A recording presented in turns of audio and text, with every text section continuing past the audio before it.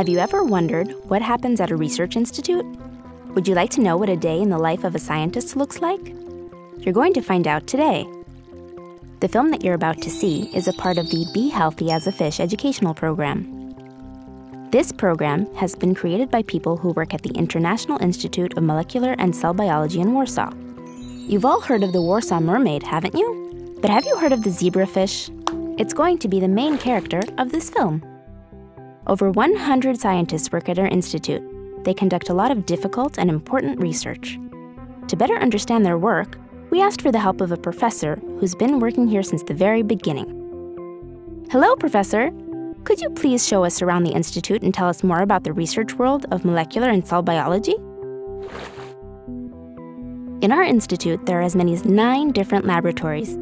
Each of them researches different phenomena occurring in cells, but all have one common goal: to learn more about the functioning of living organisms and mainly the human body.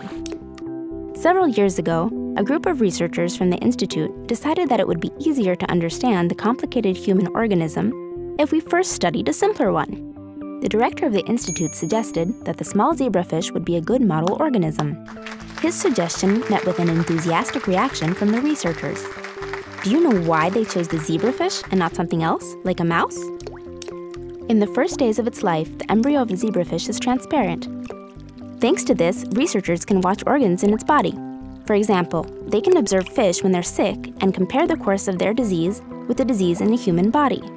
They don't have much time though, because the organs of the zebrafish develop 20 times faster than those of a human being. You're probably wondering what connection there is between fish and human diseases. You need to realize that the zebrafish are genetically very similar to humans. Can you believe that over 80% of genes in the zebrafish are identical or very similar to those in a human body? Let us explain why this similarity is so important. Everyone who carefully observes nature will notice that the popular Polish expression, healthy as a fish, isn't entirely correct. Like humans, fish also get sick. Thanks to this, researchers observing zebrafish can find out why people get sick and how they can be treated. We'll explain it using an example. Children and little fish grow very fast. To be healthy, they need healthy bones. Researchers can observe how the skeletal system develops in zebrafish, and thanks to this, know how to help a person whose bones get sick. It's very important because bones decide about the strength of our body. Each of us can get sick, and, as you already know, so can fish. Young and old people quite often suffer from heart conditions. Fish hearts also get sick. Thanks to watching the little fish and its heart, researchers can learn about the functioning of a healthy heart and see what happens when it gets sick. And then, find a way to treat a sick human heart. The zebrafish turned out to be a great species for scientific observation. That's why scientists at our institute created the FishMed project, in which they want to learn about the secrets of human diseases, and the zebrafish has become their model organism. With money received from the European Union, they hired distinguished scientists and purchased special equipment. They also invited their prominent colleagues from research institutes abroad to cooperate and share their knowledge about working with zebrafish. As a result of this, a small fish town was created in the institute. Take a look. In the basement of our institute, there are fish tanks with 6,000 colorful fish. They are at different stages of development and belong to 46 families. Research aquaria don't resemble the decorative fish tanks with pretty plants that we keep at home or can see at the zoo.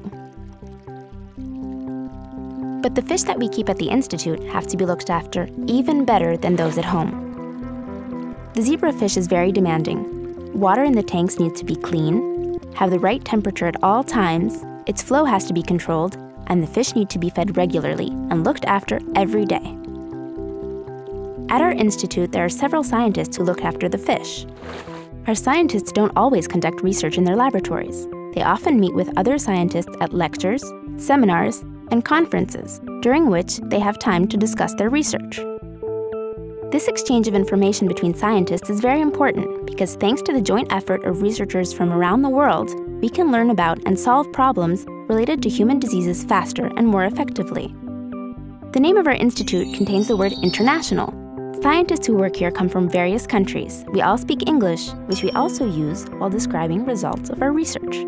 Knowing English is important because the world of science has no borders, and this language facilitates communication and the exchange of information. Maybe one of you would like to become a scientist.